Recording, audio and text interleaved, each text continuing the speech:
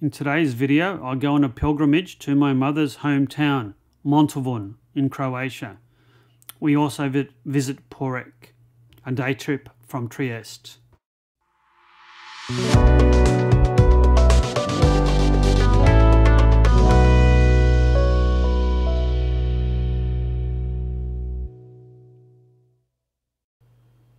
Our last full day in Trieste was spent on another big day trip. We drove a total of about 3.5 hours and 176 kilometres. This time we drove from Trieste to Motovun, a journey of about 74 kilometres that took about an hour.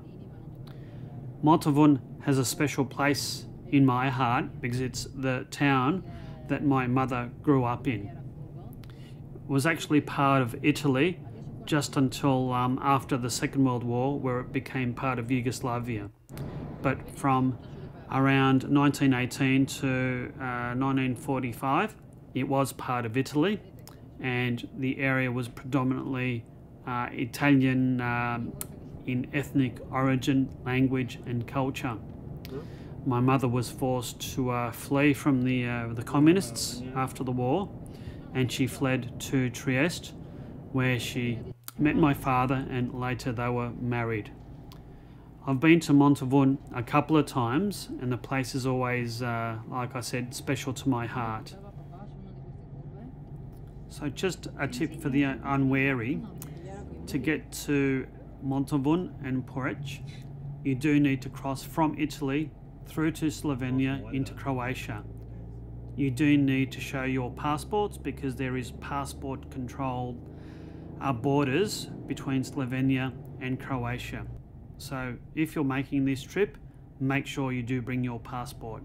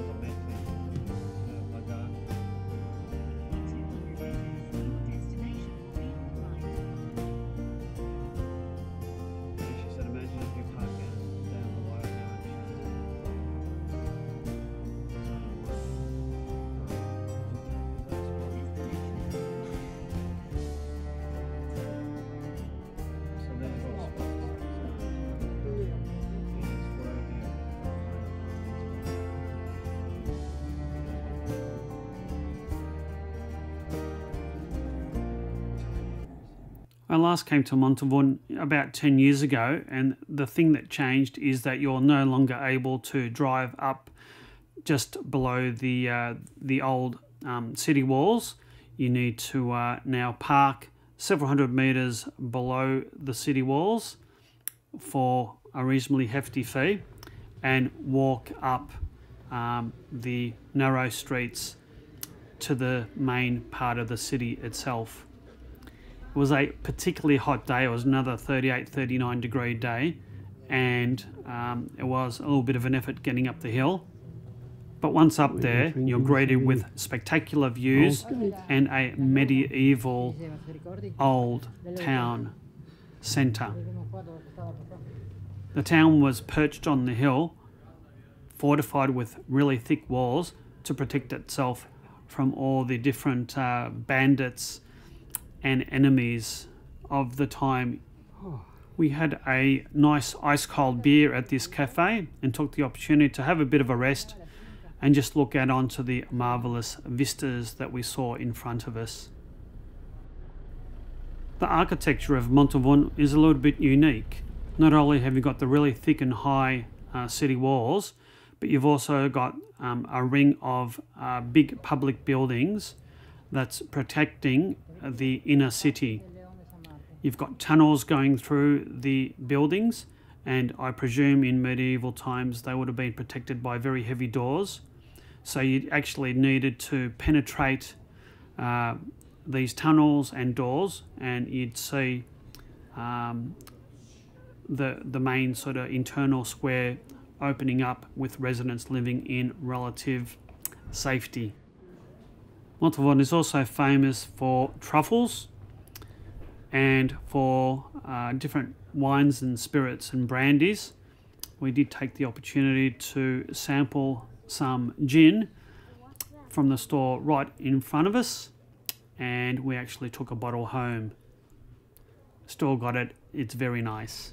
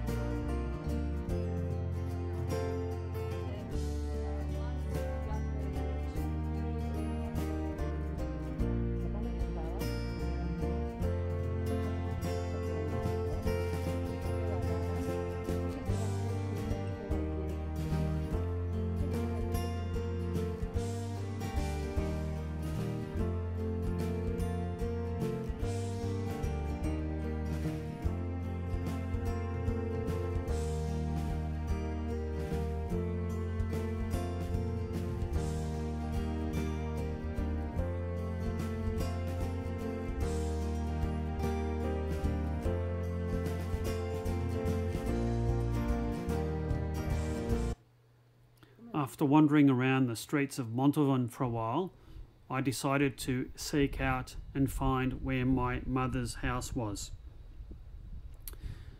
She's no longer with us, and most of her relatives are no longer with us, so it was a difficult thing to do.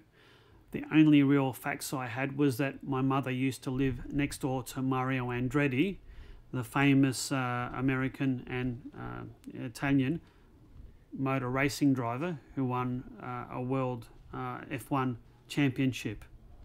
I knew that there was a plaque with his name on it on the house that he grew up in, and my mother apparently lived next door.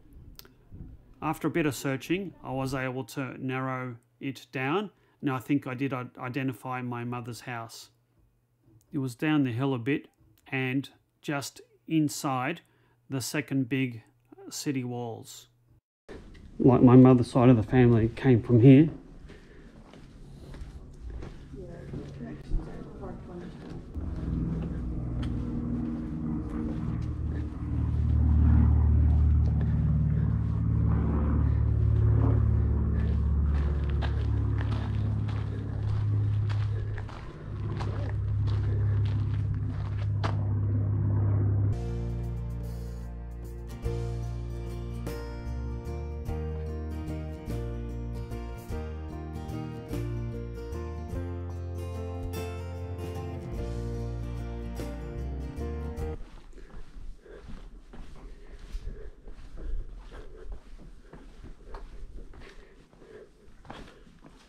Oh, here we go.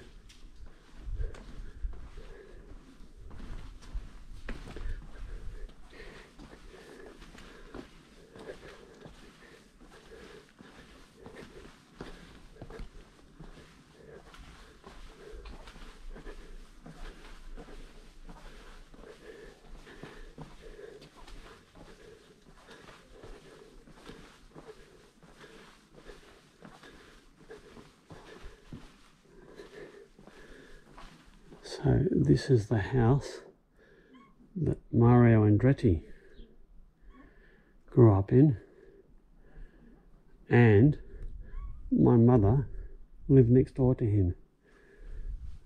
So that way is a church, which means that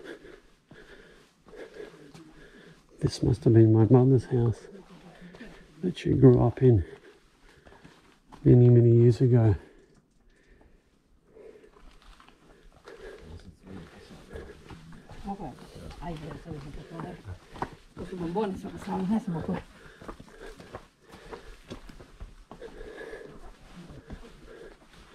So I'd say that this was my mother's house. Can't really see much.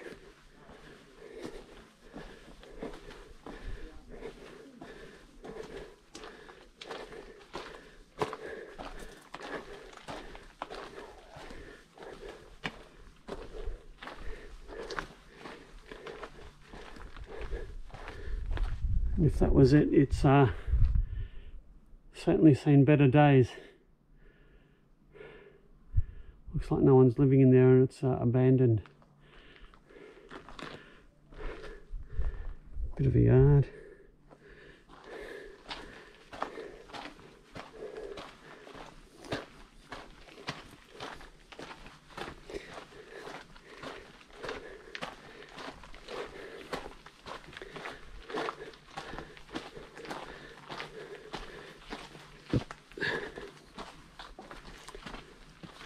And stunning views of the valley below.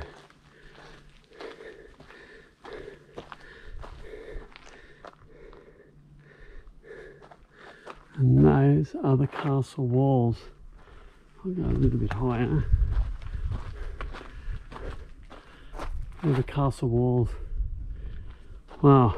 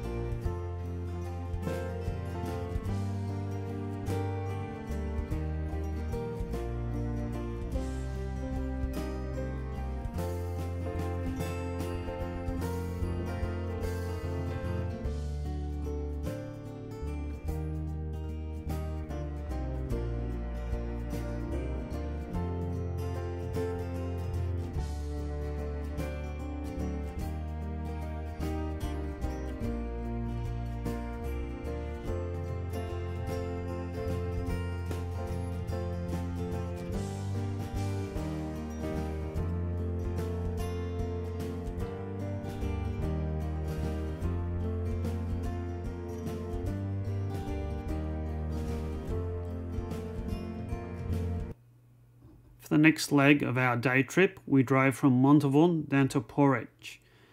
It's around about 30 kilometers and 40 minutes down from the mountain all the way to the coast and the Adriatic Sea. It's quite a nice drive, some quite hairy bits, but we got there safely in the end. There was ample parking on the outskirts of the city, and it was a pretty easy walk, although it was a hot walk, to the town centre. Porec sits on a peninsula in the Adriatic Sea. It's primarily a tourist destination as well as a fishing village. It's a really delightful place to go visit. It was damn hot though. It was approaching 38, 39 degrees, so it did sort of hamper our movements somewhat. You can see that not even that many people were sunbathing or having a swim because of the heat. There's basically no shade at all. We had a nice walk around the outside of the town along the promenade and its rocky beaches before we headed inland to seek shelter from a bit of shade and had some nice lunch.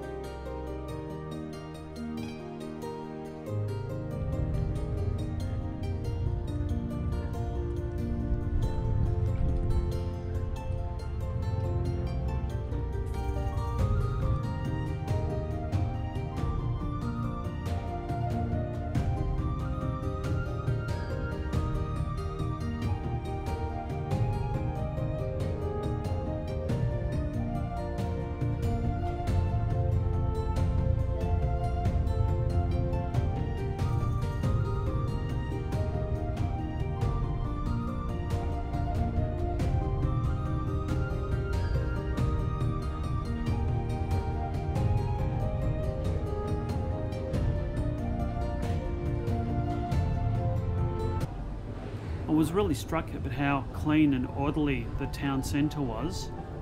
There were a few people about, but I guess most sensible people would have sought shelter indoors in air conditioning rather than wandering in the streets dying of heat.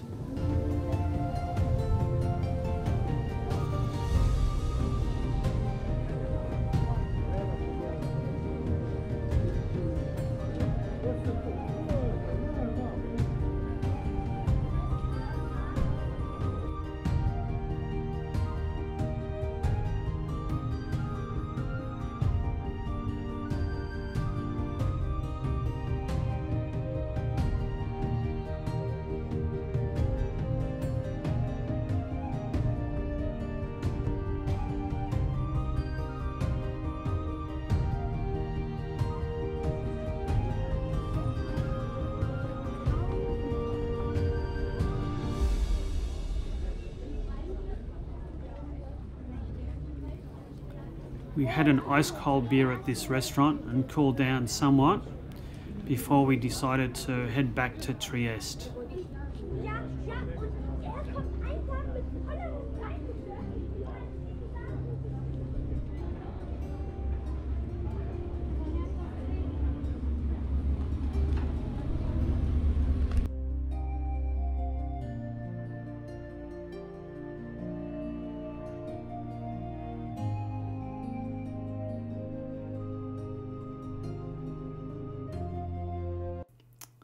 After we finished at Porec, we made our way back to Trieste. This was a journey of around 86 kilometres and it took us around about an hour and 15 minutes to complete. Pretty decent roads, made fairly short work of it.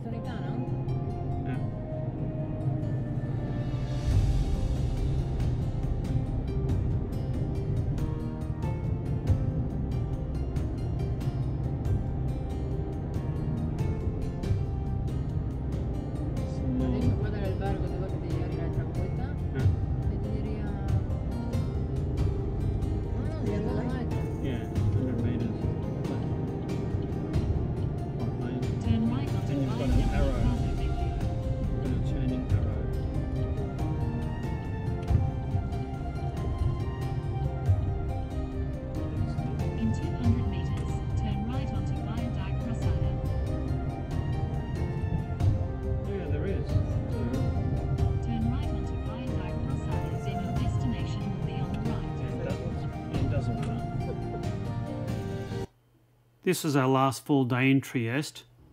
After we got back to the hotel, we had a bit of a siesta and cooled down a bit, went out for dinner, and then had a bit of a stroll through Piazza Unità and took some really nice photos and videos of the square all lit up at night. Very, very memorable and pleasing trip to Trieste. Had 6 nights there. Truly spectacular. An opportunity to see my cousin for the last time before unfortunately she passed away.